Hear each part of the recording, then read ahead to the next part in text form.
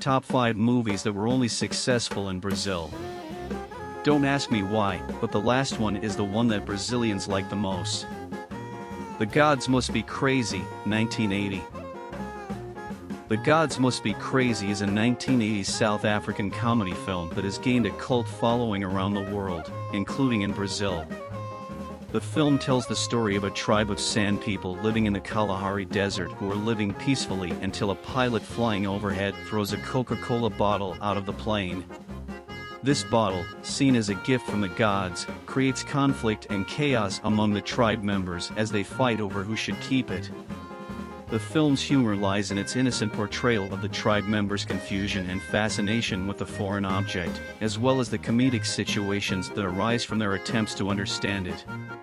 In addition, the film also explores the theme of cultural clash between traditional and modern values. One of the most memorable characters in the film is she, played by Zaw, a member of the Sand tribe who sets out on a journey to return the bottle to the gods, believing that it is the cause of all the trouble. Along the way, he encounters a variety of eccentric characters and experiences a series of misadventures. The Gods Must Be Crazy is known for its charming and light-hearted humor, as well as its message about the dangers of materialism and the importance of community. The film's success in Brazil and other parts of the world can be attributed to its universal themes and relatable characters, as well as its unique and entertaining take on the clash of cultures. Me, Myself and Irene, 2000. Me, Myself and Irene is a 2000 American comedy film that became a huge box office success in Brazil, and it's not hard to see why. The film stars Jim Carrey in the lead role, known for his energetic and over-the-top performances, which are always popular with Brazilian audiences. The film's plot is also a perfect fit for Brazilian audiences, with its focus on humor and irreverence. Me, Myself and Irene tells the story of a Rhode Island state trooper named Charlie Bailey Gates, who has a split personality disorder. Charlie's alter ego is Hank, a wild and aggressive personality who takes over whenever Charlie is under stress. The film's humor is centered around Jim Carrey's hilarious performances as both Charlie and Hank, as well as the absurd situations that they find themselves in. From car chases to romantic comedy-style misunderstandings, the film is a non-stop barrage of laughs that keeps audiences entertained from start to finish.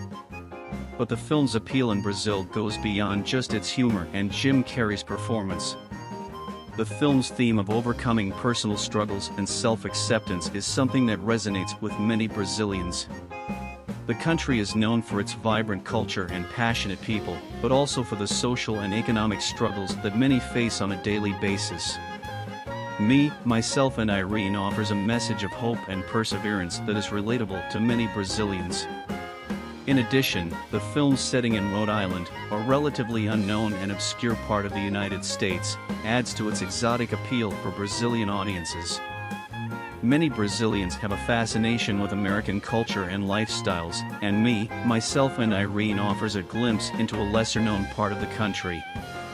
Overall, Me, Myself and Irene's success in Brazil can be attributed to a combination of its hilarious humor, relatable themes, and exotic appeal.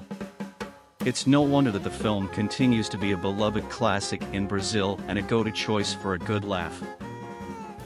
The Fast and the Furious, Tokyo Drift, 2006. The Fast and the Furious, Tokyo Drift is a 2006 American action film that has gained a significant following in Brazil. The film is the third installment in the Fast and the Furious franchise and is set in Tokyo, Japan, which adds to its exotic appeal for Brazilian audiences.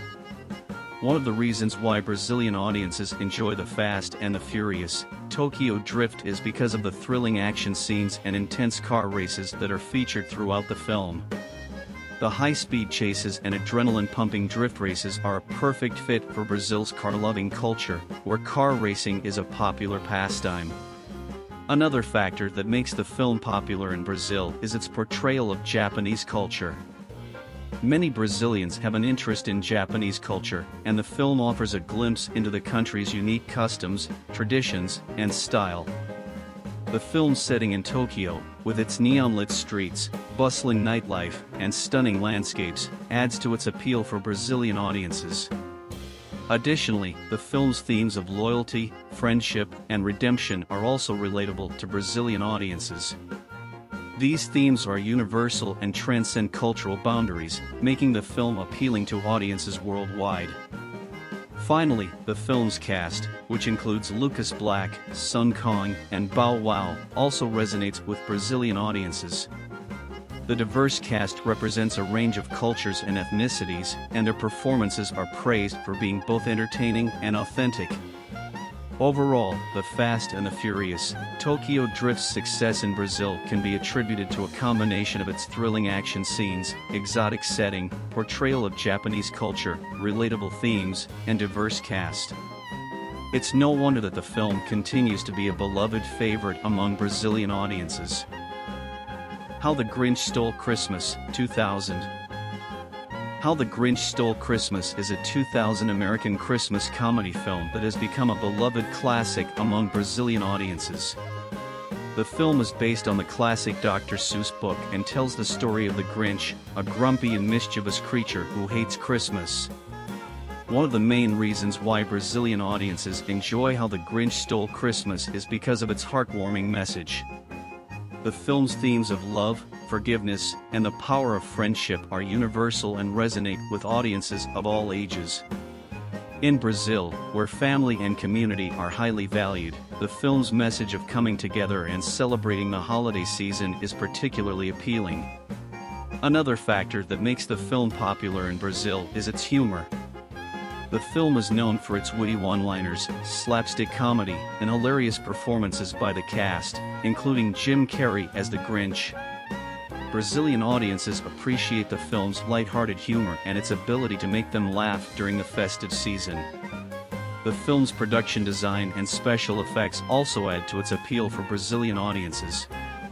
The whimsical and colorful sets, costumes, and makeup are a feast for the eyes, and the film's imaginative and fantastical world transports audiences to a magical place.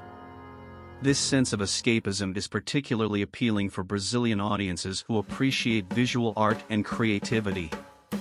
Finally, the film's music also plays a significant role in its popularity among Brazilian audiences. The film's iconic soundtrack features classic Christmas songs and original compositions that evoke a sense of nostalgia and warmth. The film's catchy songs, including Where Are You Christmas and You're a Mean One, Mr. Grinch, have become holiday favorites in Brazil. Overall, How the Grinch Stole Christmas's success in Brazil can be attributed to a combination of its heartwarming message, humor, production design, music, and festive appeal. It's no wonder that the film continues to be a beloved holiday classic among Brazilian audiences. The last one is so beloved by Brazilians, White Chicks, 2004. White Chicks, 2004, is a beloved comedy film among Brazilian audiences, and one of the most popular characters in the movie is Latrell Spencer, portrayed by Marlon Wayans.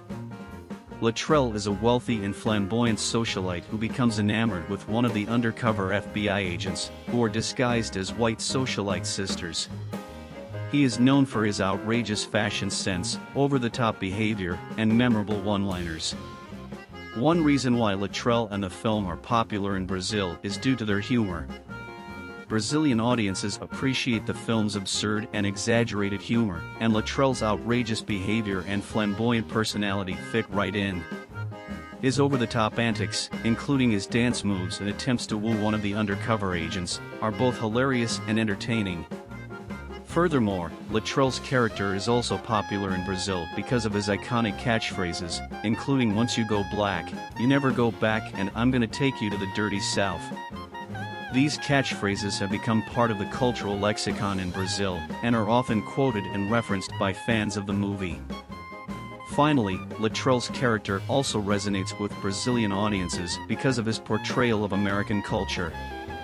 Brazilian audiences are fascinated by American culture, and the film's depiction of the extravagant, wealthy, and often ridiculous lifestyles of the white socialites is both intriguing and humorous. Latrell's character, in particular, represents a caricature of American excess and vanity, which is both entertaining and relatable to Brazilian viewers. In conclusion, Latrell Spencer's character and White Chick's popularity in Brazil can be attributed to their humor, iconic catchphrases, and portrayal of American culture. The film's ability to make audiences laugh and its relatable commentary on society has made it a beloved favorite among Brazilian fans, and Latrell's over-the-top personality and outrageous behavior have become iconic symbols of the movie.